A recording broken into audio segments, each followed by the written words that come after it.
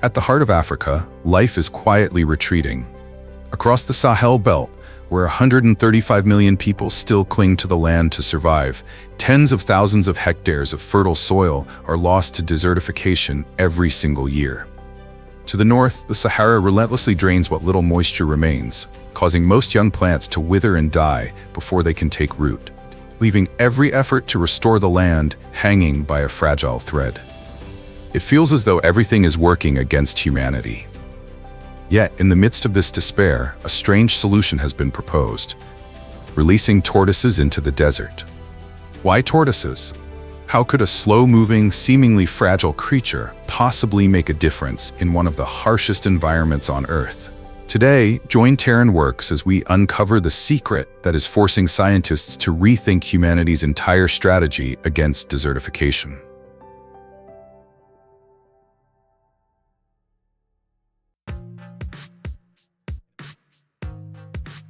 Imagine a land larger than the entire United States, yet functioning like a vast machine of aridity. That is the Sahara. Covering more than 360 million hectares, it is not merely a desert, but an extreme climatic system that has been operating continuously for thousands of years. In many regions, rainfall is virtually non-existent. In some places, decades pass without a single drop of rain. During the day, ground temperatures often exceed 40 degrees Celsius, baking every exposed surface.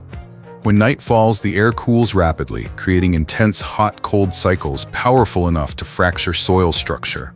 But what truly makes the Sahara terrifying is not just the heat, but its ability to drain moisture. With evaporation rates reaching up to 236 inches per year, even the rare rains vanish before they can penetrate deep into the soil. On this already exhausted land, hot winds and sandstorms continue to sweep across the landscape, carrying fine dust to the desert's edges and suffocating young seedlings just as they begin to emerge.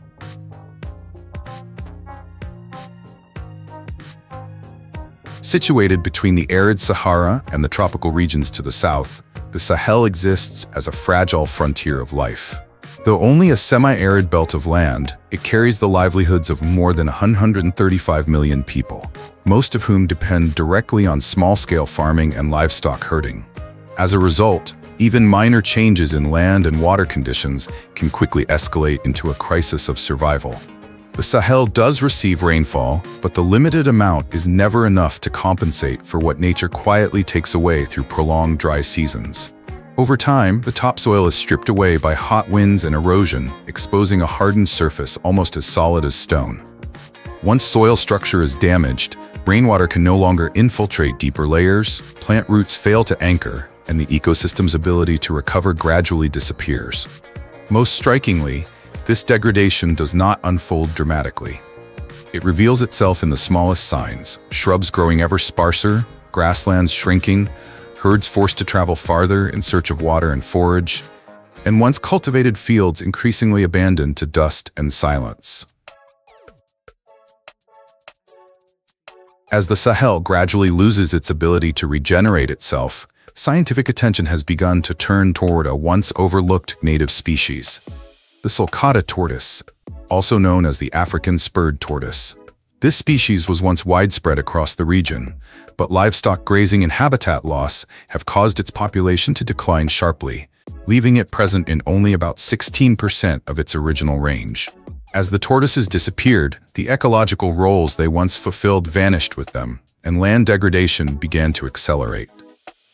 At first, the idea of reintroducing tortoises sounded implausible. Could such a slow-moving animal really make a difference in a harsh desert environment?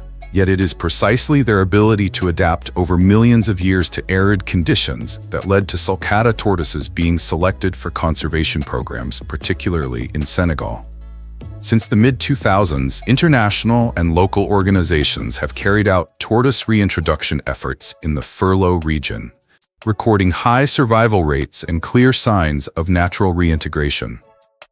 Although these initiatives are not yet considered a large-scale solution to desertification, they have opened up a new perspective. Restoring a native species also means gradually restoring the ecological functions that were once broken. You see, what truly captured researchers' attention was not the sulcata tortoise's speed or strength, but a behavior that has defined it for millions of years: digging. With powerful forelimbs shaped like natural shovels, these tortoises can excavate shelter burrows several meters long, sometimes reaching depths of 3 to 9 meters. These tunnels are not only vital for survival, but also play a crucial role in arid ecosystems. In the Sahel, the ground is often baked so hard that it forms a crust almost like concrete, preventing rainwater from penetrating and allowing fertile topsoil to be easily swept away. But when tortoises begin to dig, that structure is broken apart. Soil is turned over and loosened, creating openings that humans could only replicate with heavy machinery. Each tortoise burrow becomes a breathing chamber for the land, allowing rainwater to infiltrate deeper, improving air circulation underground. On the surface, footprints and digging marks create countless micro-depressions that trap seeds and retain moisture. This process unfolds slowly but persistently. Each tortoise functions as a natural plow, and when many individuals coexist, these small impacts link together, gradually improving entire stretches of land, a phenomenon scientists describe as redesigning ecosystems from the soil up.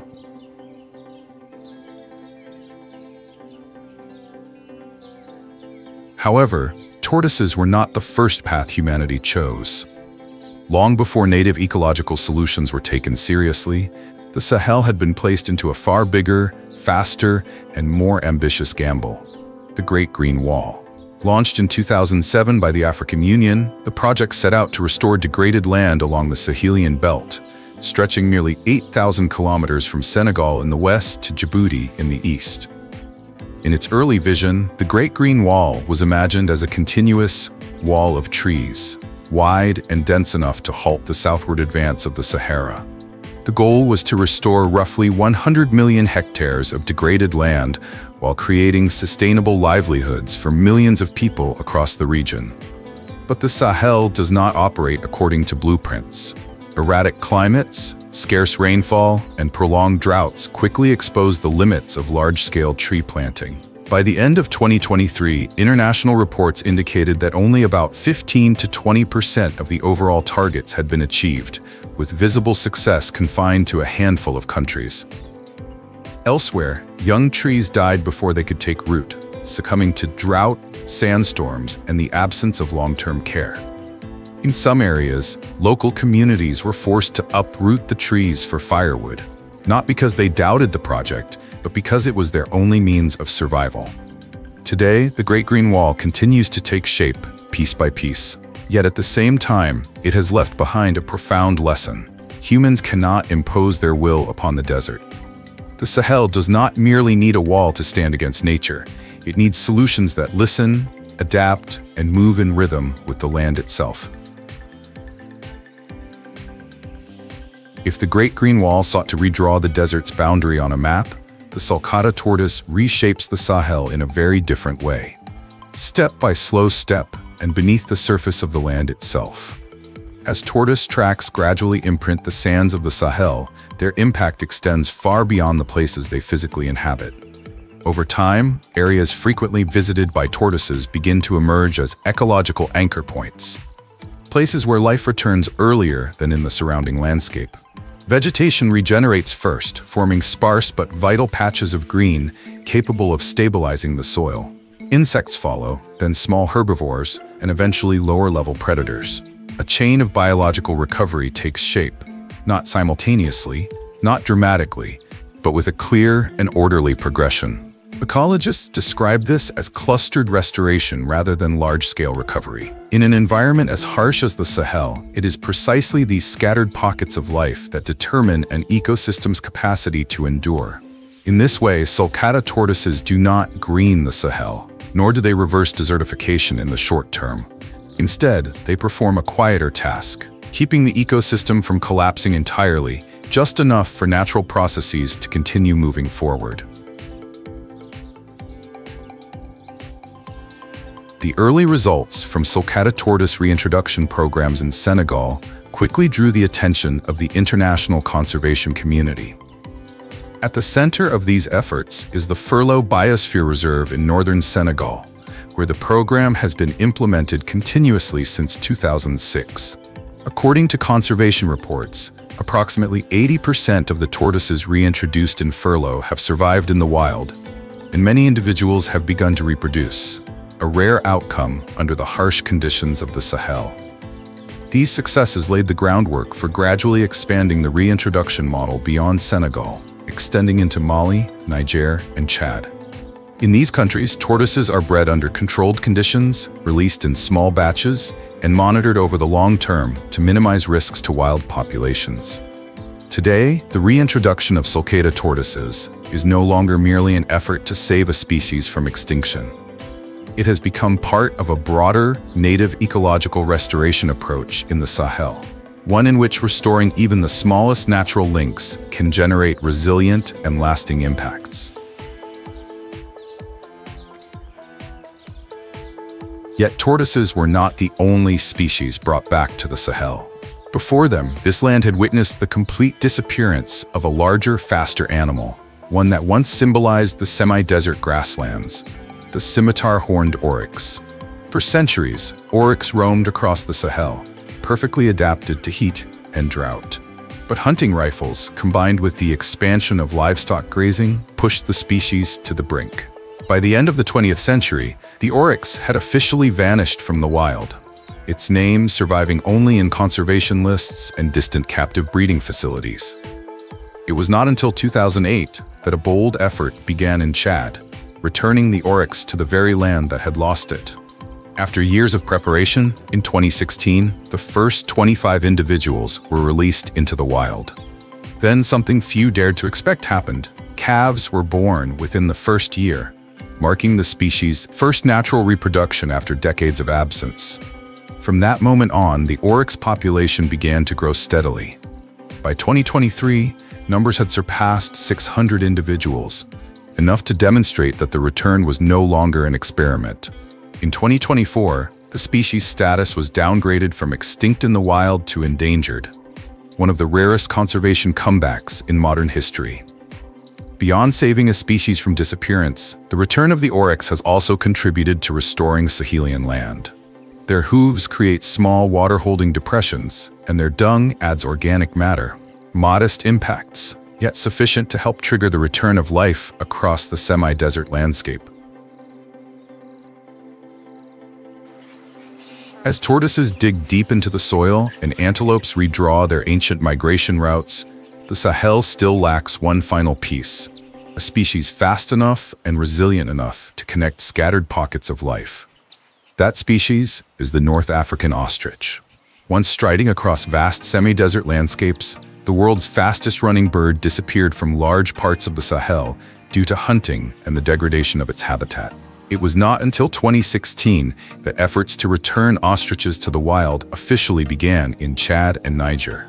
Individuals were raised in semi-wild conditions, carefully monitored before release, and gradually reintroduced to their former range. Early results were highly encouraging. Survival rates of around 85% showed that ostriches had retained their ability to cope with the harsh conditions of the Sahel. Their return has also brought subtle changes. As ostriches forage and move across the land, they disturb the hardened soil, leaving behind small depressions that collect rainwater and dispersing seeds through their droppings. Like tortoises and oryx, ostriches do not fight the desert. They simply help the Sahel function once again in the way nature originally intended.